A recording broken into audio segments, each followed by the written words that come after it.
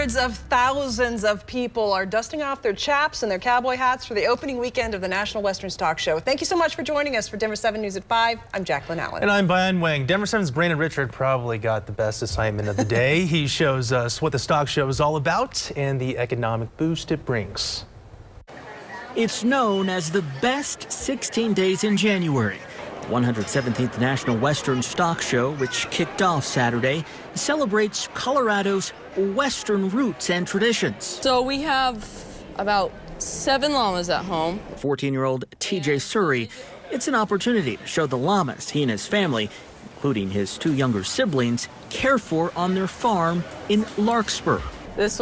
He's more of the lazy personality, and Tomas over here, he's more of the stoic personality. TJ's llamas will compete with others this weekend, showcasing their skills. One is obstacle, so we kind of go through obstacles. There's some teeter-totters, hula hoops, and then there's another one called showmanship, and that's pretty much showing off your llama and yourself to the judge.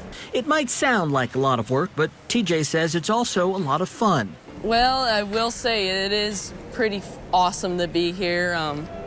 I mean, a lot of people come and watch. In fact, organizers say the stock show attracts hundreds of thousands of people each year. Well, it's very interesting. I just love the smells and the sounds and everything about agriculture. We're from North Dakota, so, you know, it kind of reminds us of home a little bit.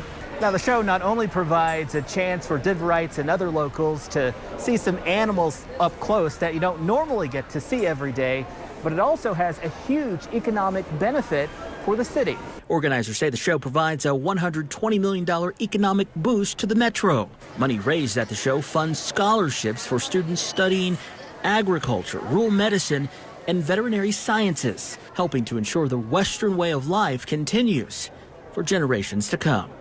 In Denver, Brandon Richard, Denver 7.